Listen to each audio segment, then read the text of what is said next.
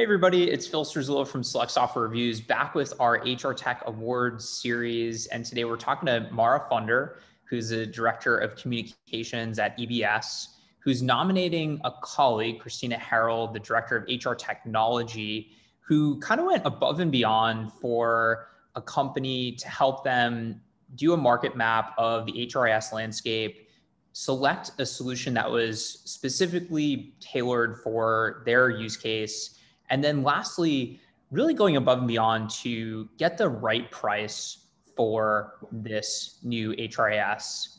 Marah, thanks so much for joining us. Do you mind just sort of giving a little bit of background on why you nominated Christina? Yeah, absolutely. So Christina, I mean, not just in the example that I shared in my nomination, but with all of our clients, Christina just always goes above and beyond. She is super responsive to our clients, even, outside of normal working hours. So outside of the normal 8:30 to 5, which we do, you'll find Christina on Slack at like 10 p.m. She'll be emailing at 9:30, 11 p.m. And she has two young kids. So that's always just kind of stood out to me as something I don't know that I would do if I had two kids at home. So Christina is just, she's always there for our clients. That's great. And you guys do benefits brokerage, if I'm getting that right. And so you do a lot of work to help companies with their HR tool selection in general. And it sounds like Christina sort of runs that for you. Yes, definitely. And Christina is the technology department at EBS.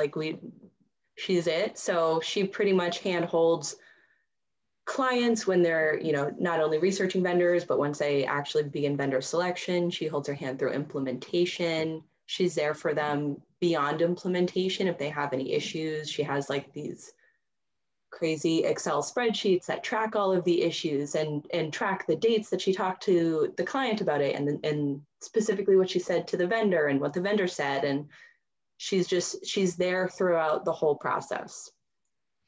That's awesome. It's good to be organized when buying tools and technology. It can be extremely daunting process, especially working across lots of different companies.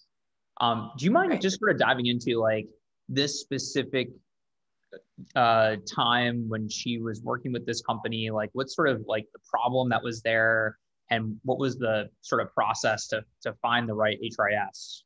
Yeah. So, and keep in mind that this is all secondhand story. So I wasn't actually there, but from what I understand with this client, they were on a really antiquated payroll system. They were still doing paper enrollments, but they were using the system for payroll.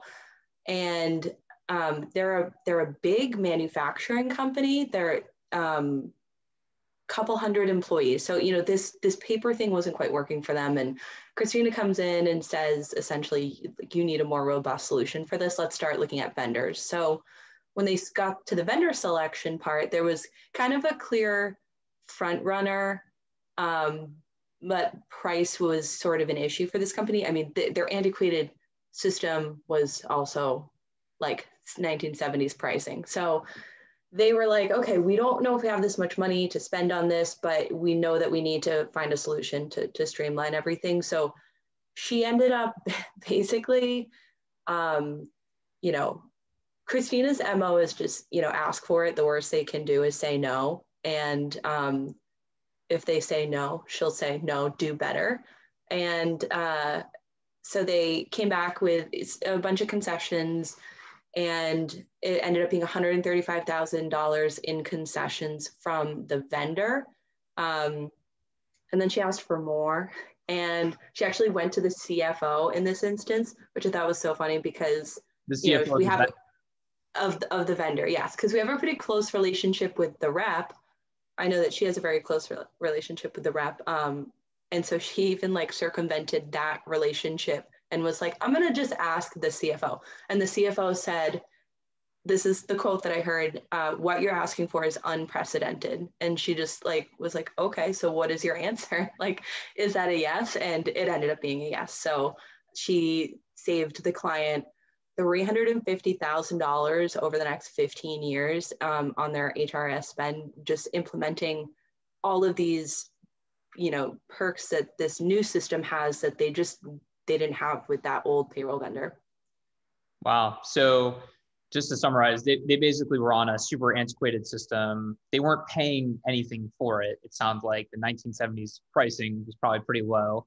So they didn't really have the budget to maybe, upgrade to something really, at the kind of sticker price. And she was able to get them a system that worked for them.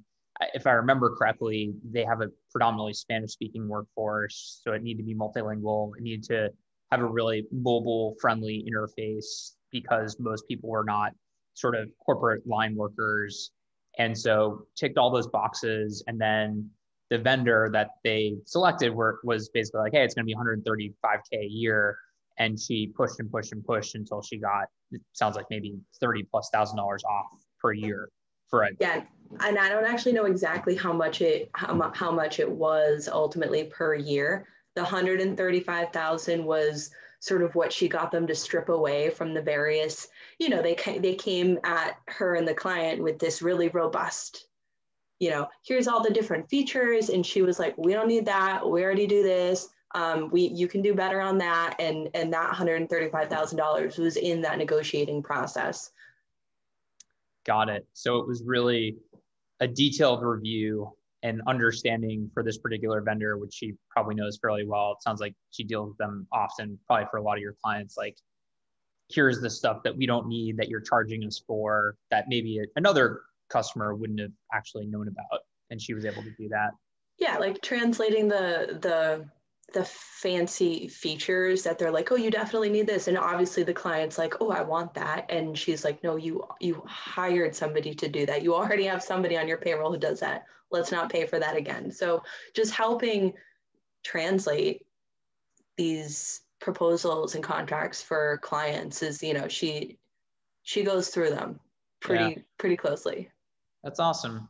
And do you know like how it went, like implementation or like the customer, like what they're up to these days?